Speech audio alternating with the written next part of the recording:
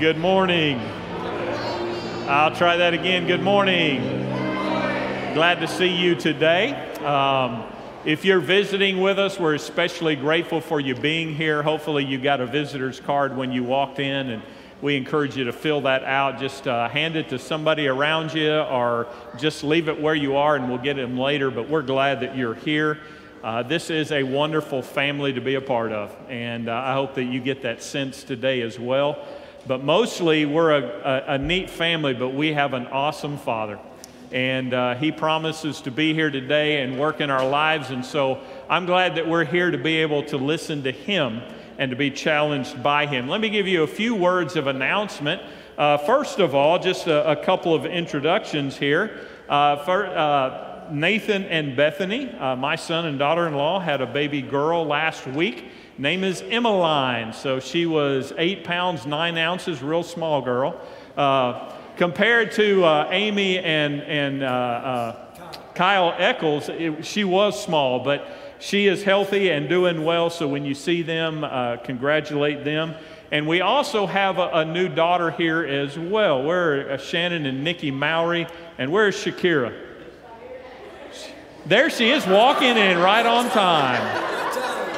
Shakira has now officially, Nikki, stand up. I don't know where your husband is. He was greeting people when they were walking in. Come here, Shannon. They are now the parents of Shakira. They officially adopted her on Wednesday. So, good job, Daddy. But anyway, we're excited about that, and just wanted to introduce that just really quickly as well. Don't forget VBS June 27th through July 1st. Pepper, where are you, Pepper? Pepper, stand up. You need to see Pepper. We need workers for VBS. We need to get all that signing up going. It'll be here sooner than you think, so make sure that you see Pepper and let her know that you would be willing to work in VBS. And also in your bulletin there, we do have bulletins that we're handing out, not handing out, you can grab when you come in. But there is a list on there of the project Thank You. This is for the Chattanooga Police Department. We put gift bags together for them each year. There are items in there that we are collecting, but also you can get gift cards, or you can go straight to Amazon and they'll deliver it for you. So you can, there's actually a registry at Amazon that you can do that. Bailey will be sending an email out this week explaining how you can do that, but we need to start collecting for that. Let's have a word of prayer, and then our praise team will begin us in our time of worship. Father God, thank you again for today. This is the day the Lord has made. We will rejoice and be glad in it. And God, part of that rejoicing is worshiping you, and we get to sing to you now. And I pray, God, that we sing in such a way that it brings you pleasure. And Lord, we don't have to sound good to bring you pleasure. It comes from our heart. And so, Lord, I pray that we would sing from our heart, and we would give you all the praise and all the glory that is due your name, because you are God and you deserve it. And so, Father, I pray that we're not here just for us today to get something from you, although you will do something. But God, I pray that we would give to you, that we would serve you during this time with our heart and with our very lives. So God, we welcome you, and Lord, we are pleased to be in your presence today. In Jesus' name, amen. Amen. Let's stand together and lift up our voices and sing to our great God. His love endures forever.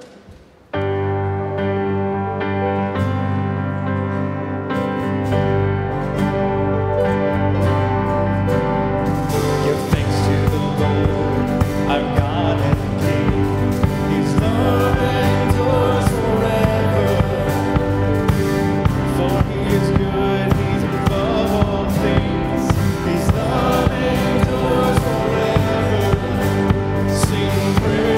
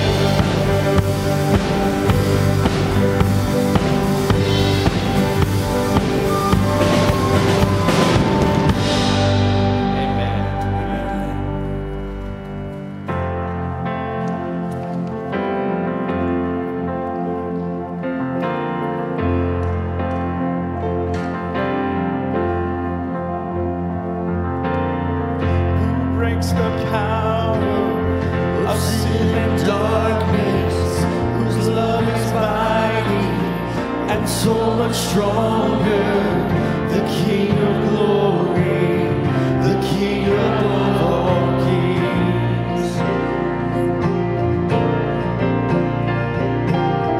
who shakes the whole earth with holy thunder and leaves us breathless in awe and wonder, the King of glory, the King above all kings. This is amazing grace. This is unfailing love, that you would take my place, that you would bear my cross, you would lay down your life, that I would be set free. Oh, Jesus, I sing for all that you've done for me.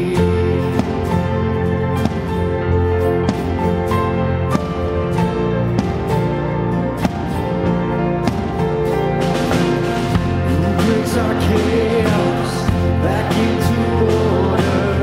Who makes the orphans a son and daughter? The King of glory, the King above all kings.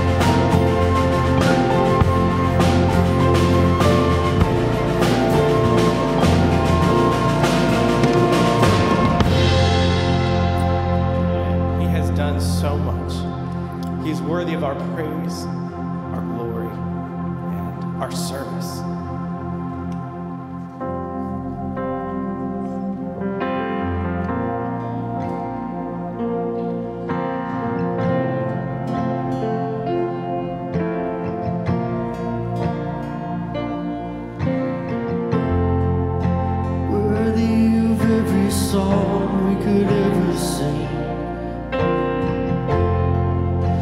Worthy of all the praise we could ever bring. Worthy of every breath we could ever breathe. We live for you.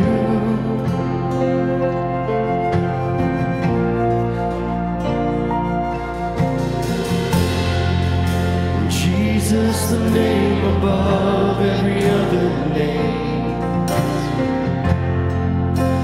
Jesus, the only one who could ever save. Worthy of every breath we could ever breathe. We live for you. Oh, we live for you.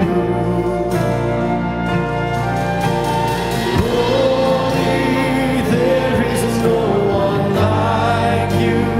There is none beside you. Open up my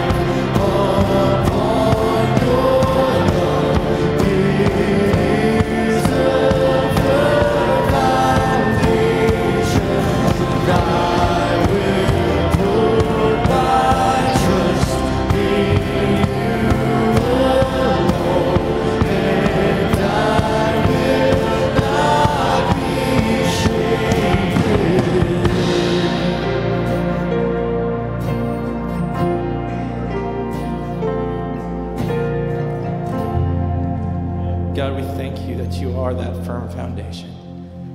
There's nothing in this life that we can experience that's apart from you and apart from your control. God, you are with us at every step of the way, whether it's through the joys, the highs of happiness, or the depths of despair. You are there. You are with us. Strong, mighty, powerful God. You have called us to be your children. You have called us to live in a way that is dictated by you, to love the world like you did, to give yourself as a sacrifice for others. God, work in us now. Move in us now. In Jesus' name, amen. You can be seated. We're going to introduce a new hymn, or newer hymn. But before I do that, I'm going to read from Psalm 139. This is verses 1 through 10. You have searched me, Lord, and you know me. You know when I sit and when I rise. You perceive my thoughts from afar. You discern my going out and my lying down. You are familiar with all my ways. Before a word is on my tongue, Lord, you know it completely.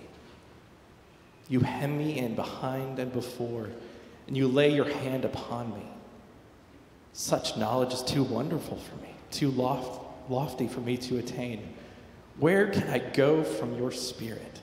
Where can I flee from your presence? If I go to the heavens, you are there. If I make my bed in the depths, you are there. If I rise on the wings of the dawn, if I settle on the far side of the sea, even there, your hand will guide me. Your right hand will hold me fast.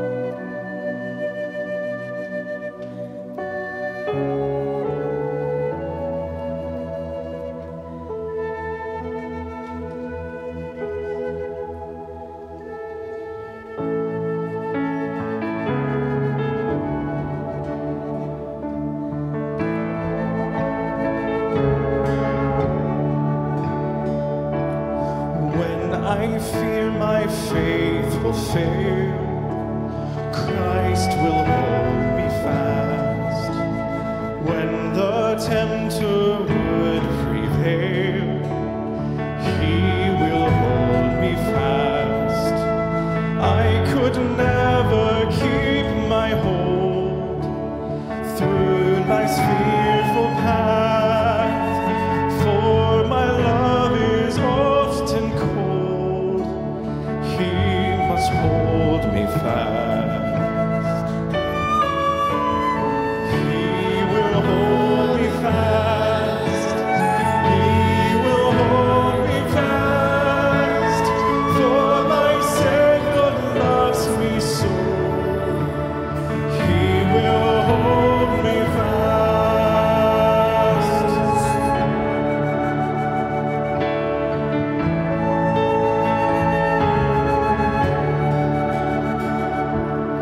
Those he saves are his delight.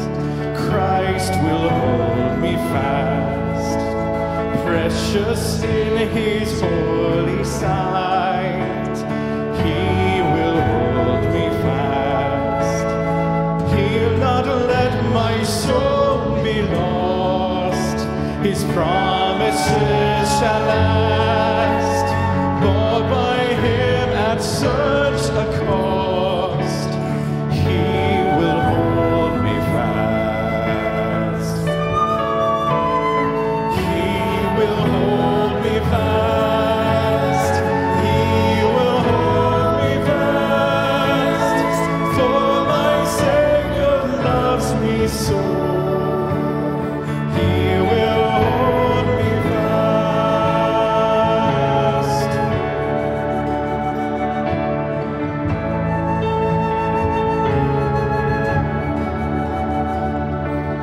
For my life he bled and died. Christ will hold me fast. Justice has been satisfied. He will hold me fast. Raised with him to endless life. He will hold me fast till our faith is turned to sight. When he comes at last, he will hold me fast. He will hold me fast. For my Savior loves me so. He will hold me fast.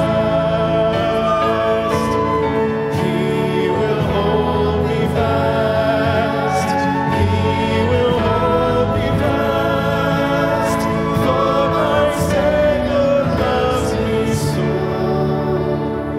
He will hold me fast.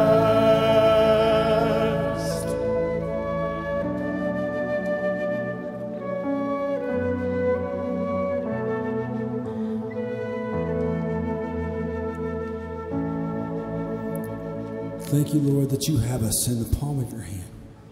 You will not let go of us. We are secure because you love us so much. Lord, we take hold of that promise. We take hold of that insight that you hold us. You have us in the palm of your hands, and you will not let go. Lord, we can face life because you will hold us fast. Lord, we pray for this time as we come to hear your message that you've given to your servant. We pray that you would open up our ears, open up our hearts, that we might hear what you want to say to us. We pray. In Jesus' name, amen.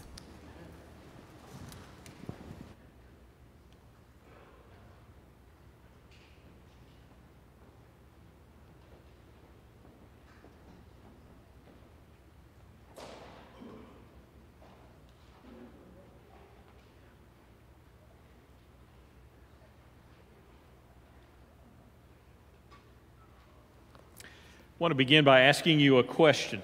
And the question is this: how do you measure greatness? How do you measure greatness? Now, if you were in the NFL, it's Super Bowl rings. The more Super Bowl rings you have, the greater you are. That's why Tom Brady is considered the GOAT, the greatest of all time, because he has more rings than anybody else. In fact, I think he has more rings than all teams have even. I think he's got, 7 now? But anyway, that's why he's considered the greatest of all time. In business, greatness is measured by how far up the ladder you go. The higher you rise, the greater you are. For others, greatness is based on how much money you bring in or the achievements that you accomplish in your life. But most of all, our definition of greatness is usually based on the word success. If we're successful, then that means that there is a greatness in our life, and most of us, if not all of us, desire to be great. What if I told you, though, that our definition of what it means to be great is all wrong? What if I told you that God defines greatness in a completely different manner? In fact, God's idea of greatness is completely different from ours. To Him, greatness is defined by who has the best servant's heart. And so we're going to look at the third quality of a disciple of Jesus Christ. And the third quality of this is this: a disciple has the heart of a servant. A disciple has the heart of a servant. I think we would all agree that Jesus Christ is the greatest of all time, the greatest one who's ever lived. So let's see why he came. I want you to turn to Matthew chapter 20, verse 28. Now kind of keep your finger in Matthew 20 because we're going to go to other passage and then we're going to come back. But we're going to really start at the end of the story. Matthew 20, verse 28.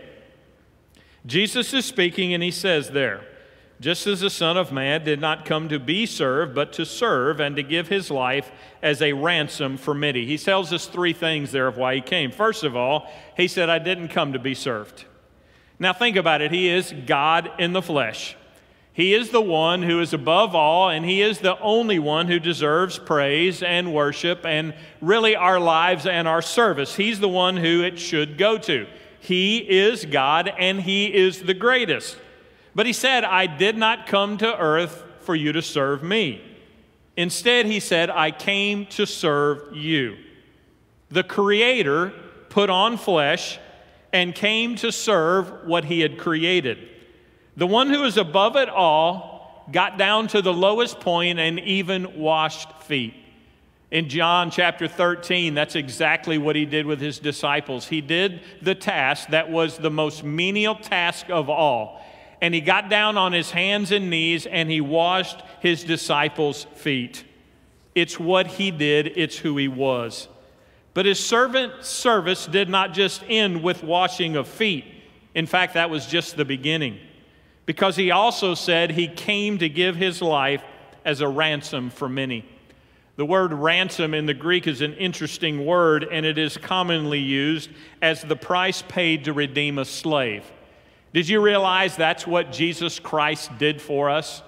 We were on the slave block. We were a slave to our sin. We were a slave to this world. We could not escape it. We could not get out of it. We were a slave to sin. So Christ came, God himself put on flesh, came and lived among us, and paid the penalty for our sin. That's why he died on the cross. He didn't die for himself. He didn't die because somebody put him up there. He died because he chose to do it to redeem us from the slave blocks. He willingly gave his life in service to you and I. Now turn to Philippians chapter 2. Philippians chapter 2 gives us some more insight into his service. Philippians chapter 2, starting in verse 5, I'll read through verse 11. Again, kind of keep your finger there in Matthew 20 because we're going to go back there. Verse 5, "In your relationships with one another, have the same mindset as Christ Jesus." In other words, this is what he did. He is our example. We need to do it as well. "Who, being in the very nature God, did not consider equality with God something to be used to his own advantage. Rather, he made himself nothing by taking the very nature of a servant. Being found in human likeness and the appearance of a man, he humbled himself. He became obedient to death, even death on the cross. Therefore, God exalted him to the highest place and gave him the name that is above every name, that at the name of Jesus every knee should bow in heaven and on earth and under the earth, and every tongue confess that Jesus Christ is Lord, to the glory of God the Father." Paul writing here, and he says that Jesus is in very nature God. The word nature there means the essential form of. In other words, when we have Jesus, we have the sum of all of the qualities that make God God. And it says that he came to give up that position, put on flesh, became one of us, yet he did not use his position as God to get what he wanted. Rather, it says that he made himself nothing. He became the least of the least, the lowest of the low, the poorest of the poor. And he, God himself, it says, took on the nature of man. Just like nature meant that he is fully God, it means that he is fully man as well. And he put on flesh and he became a servant. Now this is what hit me. He willingly put man, the creation above himself. And folks, to me, This is more than anything else what separates Christianity from every other religion. Every other religion, their God is in heaven, He sits in heaven, He stays there, and He just kind of runs everything the way that He wants to. We have a God who loved us so much that He put on flesh, dwelt among us, and even made Himself the lowest of the low to serve us. What an incredible God we serve. Such love, such giving.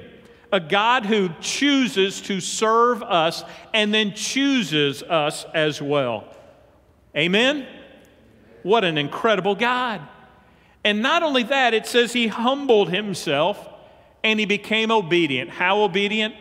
To even death on the cross. You see, He was willing as God to be misunderstood, to be mocked, to be despised, to be tortured, and to be killed. Why? To serve you and I.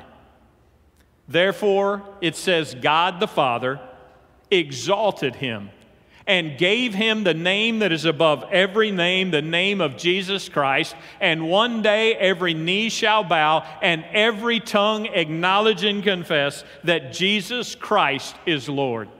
So let me give you kind of a principle that I see here. The principle is this. If you walk in humility like Christ and serve, God will exalt you.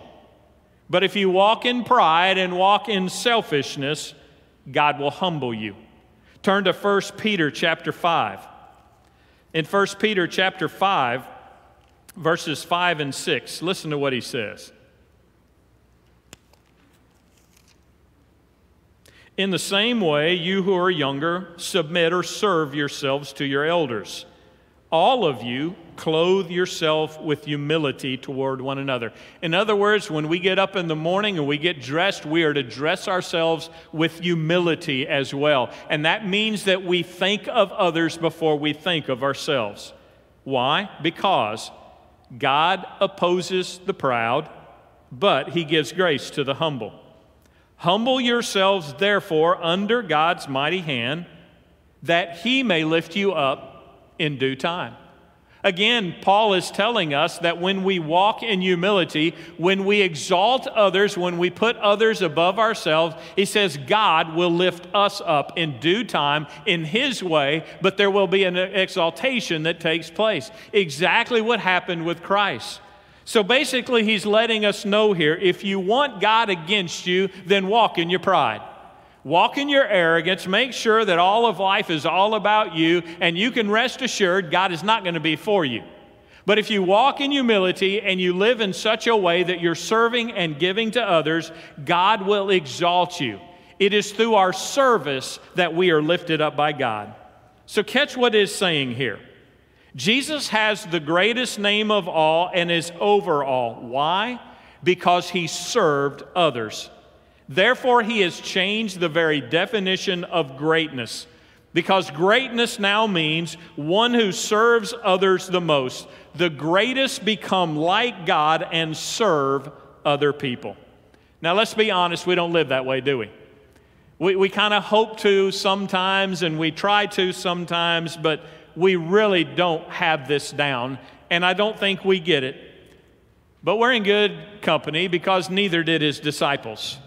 Because they strove for power, they strove for prestige and for position, just like we do. I think they had the exact same definition of greatness that we do. Now turn back to Matthew chapter 20. Let me read verses 20 through 24 of why Jesus said what He did. We'll get the context to it now. Matthew 20, starting in verse 20. Then the mother of Zebedee's sons. Somebody tell me, who are the sons of Zebedee? Come on, people. Who are the sons of Zebedee? James and John. Thank you. Okay, we're going to start going through biblical text again. If you don't know that, okay? James and John, two of the disciples, they're the sons of Zebedee, also known as the sons of thunder. It said she came to Jesus with her sons, and kneeling down, asked a favor of him. What is it you want? He asked. She said, grant that one of these two sons of mine may sit at your right and the other at your left in your kingdom. And he replied, "You don't know what you're asking. Can you drink the cup that I am going to drink?" "We can," they answered. Now, they really didn't understand what he was saying. The cup that he was talking about was him giving his life. Are you going to be able to do that? And basically, that's not what they really heard there. But yeah, we can drink the same cup. And Jesus, realizing that they eventually would give their life for him, he says this, "You will indeed drink from my cup, but to sit at my right or my left is not for me to grant. These places belong to those for whom they have been prepared by my Father." When the 10 heard about this, they were indignant with the two brothers. Now, James and John and their mama go to Jesus, and basically what they want is they want the position of authority. They want to be on his right and they want to be on his left. They want to be above everyone else except Jesus.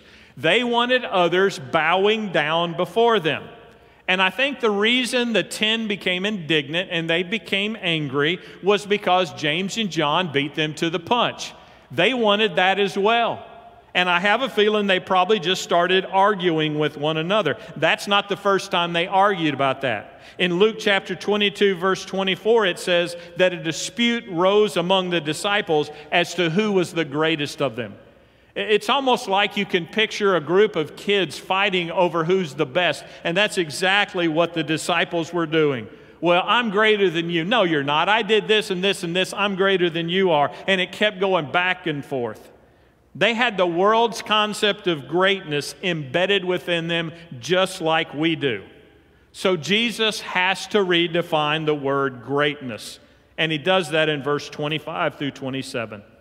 Jesus called them together and said, "Hey guys, you know that the rulers of the Gentiles lord it over them, and their high officials exercise authority over them. Not so with you. Instead, whoever wants to become great among you must be your servant, and whoever wants to be first must be your slave." Folks, this is a totally different concept of greatness. God's concept and the world's concept of greatness are on polar opposites. Jesus said, "Someone who is great does not lord it over other people." They don't live to exalt themselves or strive to rise in the ranks so that they're above everybody else and they have all of the power and all of the prestige and all of the position. They don't strive to be at the top of the pecking order. Instead, what they do, the greatest in God's eyes, are the ones who serve the most. The greatest willingly put others before themselves. The greatest are those who serve. The greatest are those who choose to be last, not first. So Jesus redefines greatness with his very words, but he redefines it with the way that he lived as well in his actions. So young people and adults alike who are here, do you really want to be great? Then choose to serve others. To be great means that you put somebody else in front of yourself. I pray that we would be a church full of a bunch of great people, not because we are so powerful or have all these positions, but because we are willing to get out there and serve the least of these around us. A few years ago, one of the books that I'm using to study on discipleship, the pastor there went to speak at a very large church in Florida. When he arrived, it was raining, and because it was such a big parking lot, they had golf carts that went and picked up people, and then they drove them to the church.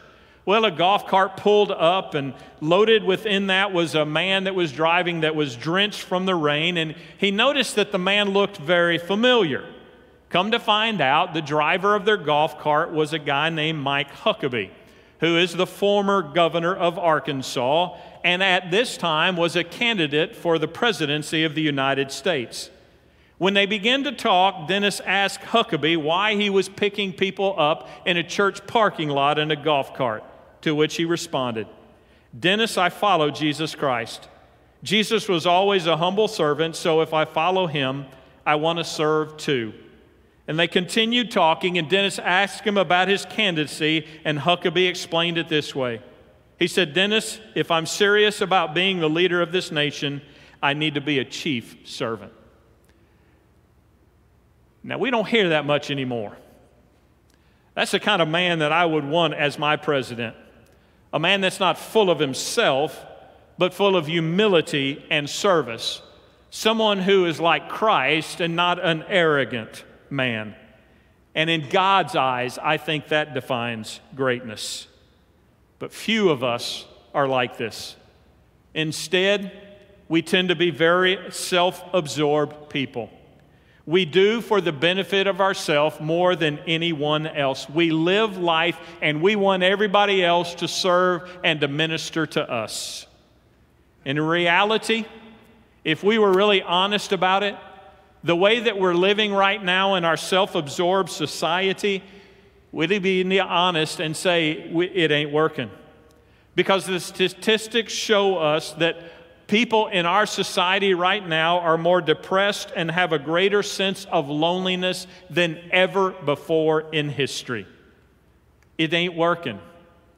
You know what would work? We get fulfilled when we begin to serve other people. So here's my challenge before you as a way of application. Again, I want you to write these down, fill in the notes as you go through. 4 areas that we need to serve in. Number 1, first and foremost, we need to live life in service to God. We need to serve God. Deuteronomy 10:12 says this, "And now, Israel, what does the Lord your God ask of you?" This is it. "To fear the Lord or respect the Lord your God, to walk in obedience to him, to love him, to serve the Lord your God with all your heart and with all your soul, and to observe the Lord's commands and decrees that I'm giving you today for your own good." You know, we have a God, as we said a while ago, it's different from every other God that people worship. In fact, he really is the only God. But he has given so much for us and to us. Why don't we give back to him? The only time we serve God shouldn't just be on Sunday morning at 10 or 11 o'clock. We are to serve him every day of our lives. And how do we do that? How do we serve God? Well, he tells us here. He said we serve him by obeying him, by listening to his commands and doing what he asks us to do. We serve him by worshiping him, singing our praises to him, but also living in such a way that my life is bringing glory and honor to him. And we saw a couple of weeks ago, one of the best ways to serve God is by serving the least. Jesus said, when you serve the least, you're serving me. There's so many ways that we can serve God. Are you? Are you serving God? Secondly, we need to serve our family. We need to serve our family. In Ephesians chapter 5, Paul gives instruction for Christian households, how things ought to work. And he begins with this verse, 5:21. He said, "Submit or serve one another out of reverence for Christ." Did you realize that part of the family structure that we have right now is for us to serve one another? It's to learn how to serve. He puts us in families so that we can learn how to serve one another. Moms and dads, are you serving your kids? And I'm not just talking about, do you work really hard so that you can give your kids everything they want? That may be a part of it, but you know what they need more than what you give to them? They need you. They need your time. They need you listening to them. They need quality as well as a quantity of time. Folks, we need to pour into our children more than we pour into our work. And most of us guys, we really care more about our work than we do our kids because we spend so much more time doing it, trying to be successful in our jobs and our work than we do it as a husband or as a father.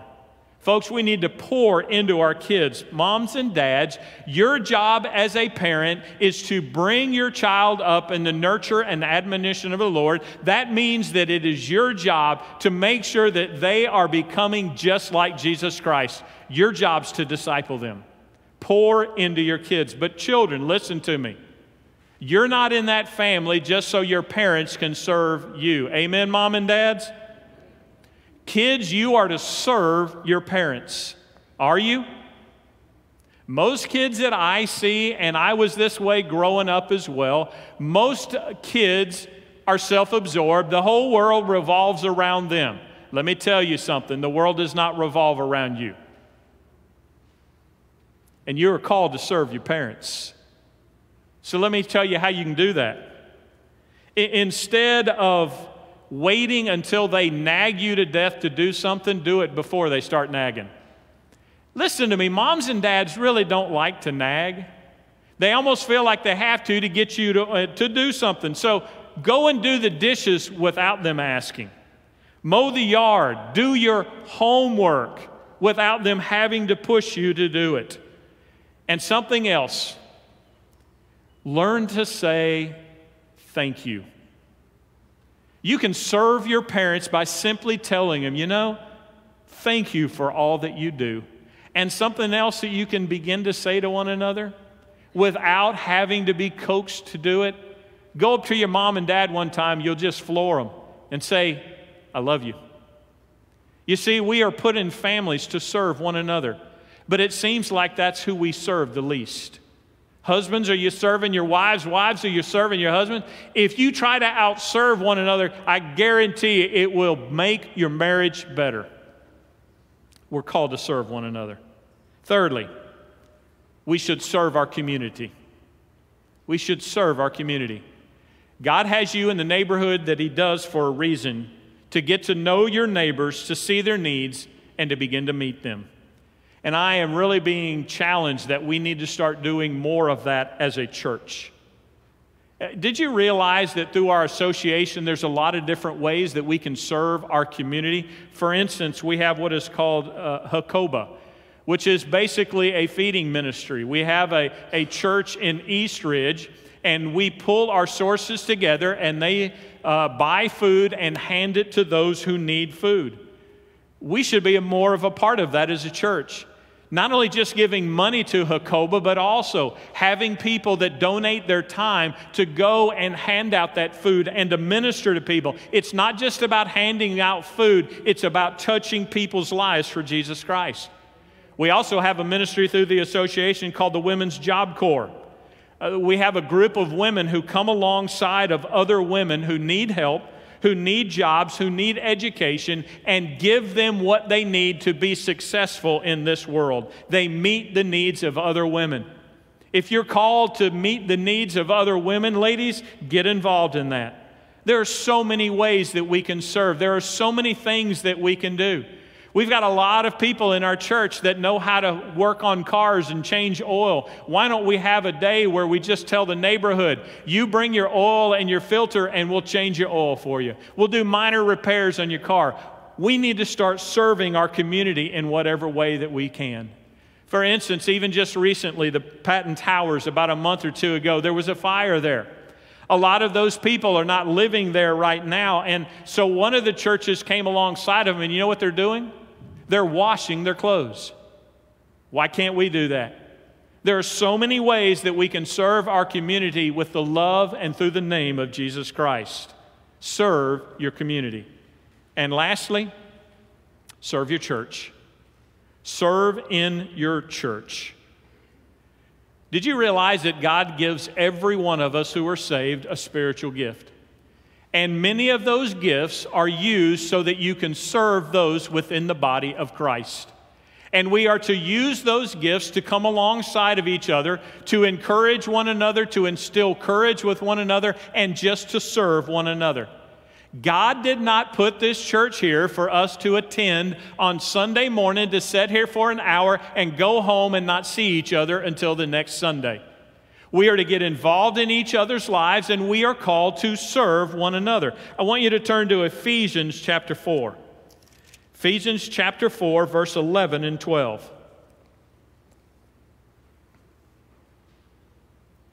Paul writes and he says, so Christ himself gave the apostles, the prophets, the evangelists, the pastors and teachers. Why? To equip his people for works of service, so that the body of Christ may be built up. The body of Christ is built up when we're all using our spiritual giftedness to pour into each other's lives and to serve one another. So let me ask you, from those who are children, teenagers, to those that are senior adults, How are you serving in your church? What are you doing to impact the lives of others? What gift do you have that you are coming alongside of others and giving into their lives and serving them? Folks, a disciple serves other people. That's what real greatness is. Let's pray.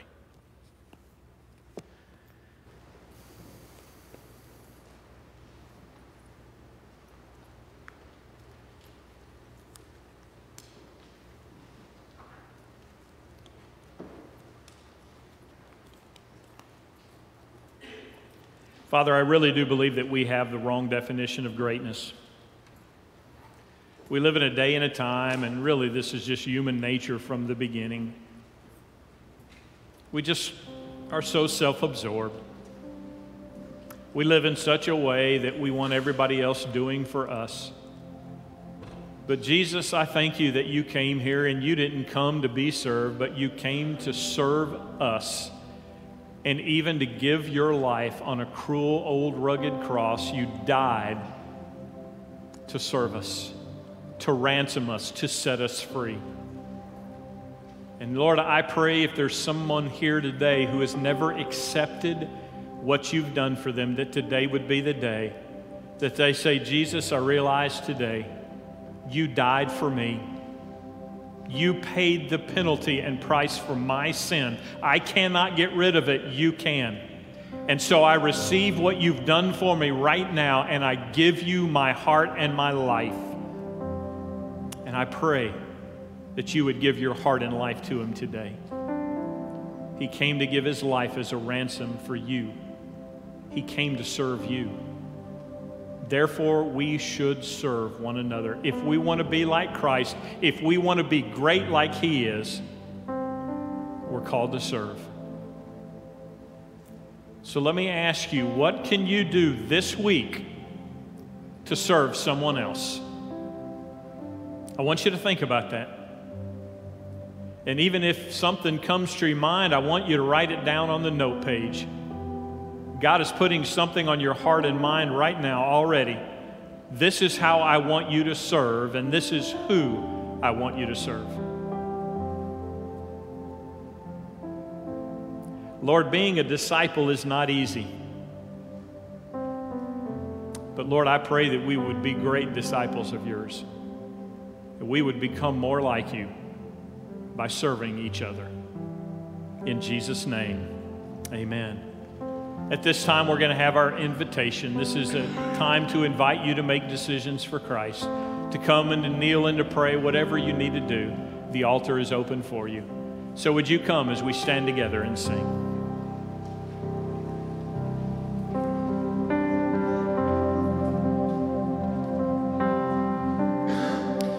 Take my life, lead me, Lord. Take my life, lead me, Lord. Make my life useful to thee. Take my life, lead me, Lord. Take my life, lead me, Lord. Make my life useful to thee.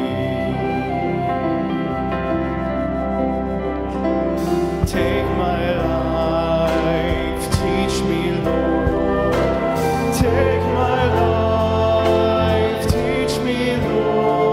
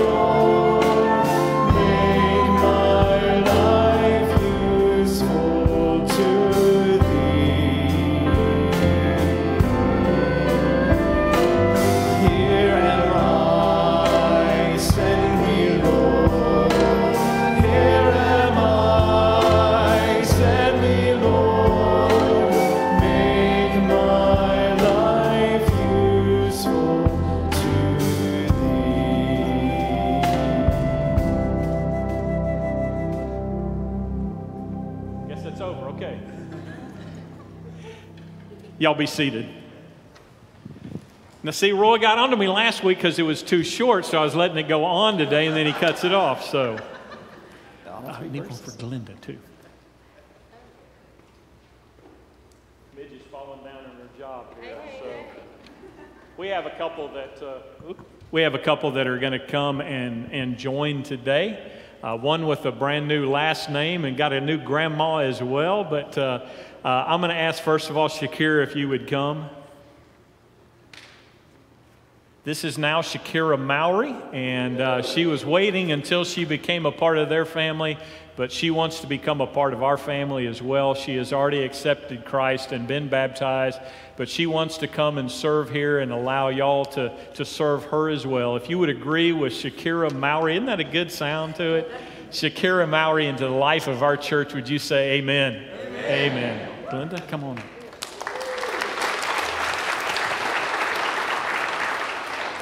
Shakira, you can stay up here. Come stand next to Grandma. This is her new grandma. This is Glenda Mowry. This is Shannon's mom, and she's been visiting us for about 25 years now. No, just kidding. She's been visiting with us for about 3 years now, and she's been a part of us for those 3 years without having to come and join, but she is making it official now. She is becoming an official part of our family, wants to be here. She has accepted Christ, been baptized as well. She wants to be a part of our family as well. And she is a wonderful lady, beautiful spirit, and has a servant's heart as well. So if you would agree with Glenda Mowry coming to be a part of our church, would you say amen as well? Amen. Yeah, just stay up here. Just stay here. Y'all will want to come by and just give them a fist bump when they join. Usually we give them hugs. We can't do that right now, but make sure that you come by, greet them into the life of our church, and just let them know that you love them. Let's stand together as we close this morning. Grady, if you would you lead us in our benediction prayer? Let's pray together. Father God, thank you for allowing each and every one of us to be a part of your family. How you have adopted each one of us. You grafted us into your family. And Lord, we thank you for that. And we thank you for the increase of our local family here at Oakwood. We pray that you continue to bless everything that we do because we want to glorify your name. Not because of we want you to bless us. We want your name to be glorified. And so, Lord, I pray that you continue to use us in any way that we can. Lord, help us to serve. Help us to love. Help us to do what you've called us to do. And I pray that as we go out these doors, in Jesus' name.